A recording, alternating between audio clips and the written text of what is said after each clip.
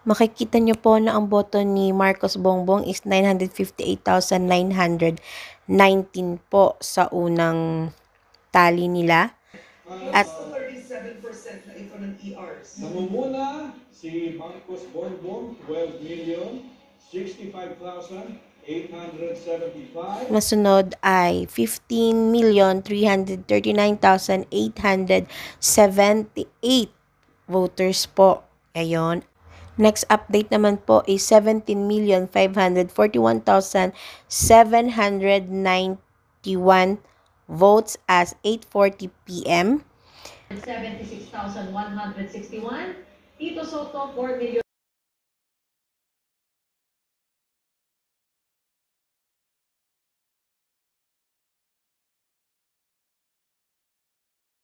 At sinasabing maling araw ang kanilang method.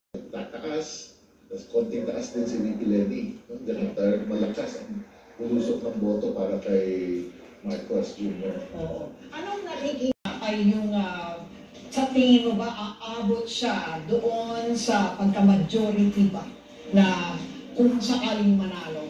Maaari pa ba? Bagong Pilipinas, bagong mukha, magprinsipyo ba isang kaibigan nyo, kaibigan ko, kasi Inday Sara. Oh, bagong Pilipinas, bagong mukha, magprinsipyo ba isang salita. Kaibigan nyo, kaibigan ko, siya si BongBong. BongBong.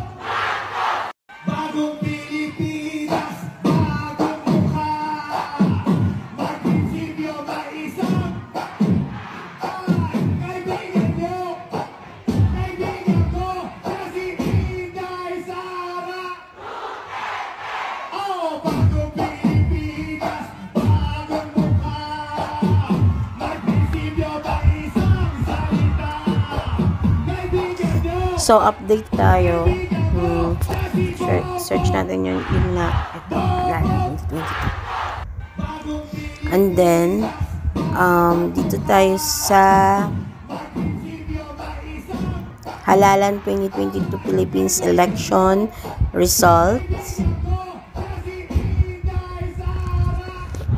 Ayan, Halalan 2022 national. 98.26% elections transmitted 105,914 of 107,785 clustered precincts as of 2:17 p.m. May 11, 2022. Sa President, halata naman po diba na si Marcos Bongbong po ang ating President. Ayan. Yung votes niya po 31,080,744 votes. Ayan. And then pangalawa po si Robredo Lenny with 14,810,245 votes. And Pacquiao Manny 3,621,287 votes. Dumagusto Isko Moreno 1,893,495 votes, and Blackson Ping 881,724. And then Vice President po natin, of course, Duterte Sara with 31,534,501 votes, and Pangilinan Kiko 9,224,622 votes, and Soto Vicente Tito 8,179,402, and Ong Doc Willie 1,847,540 votes, and Atienza Lito 267,330 votes. Ayan po. Of course, Robin Padilla first, and Lauren Ligarda. That's all.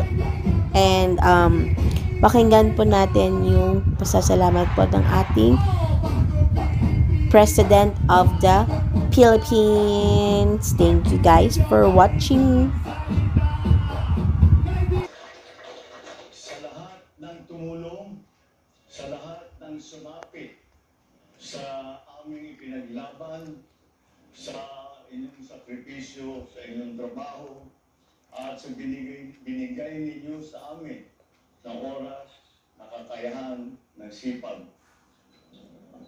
Ang mga ganitong klaseng pagkagawa, any endeavor as large as this, does not involve one person.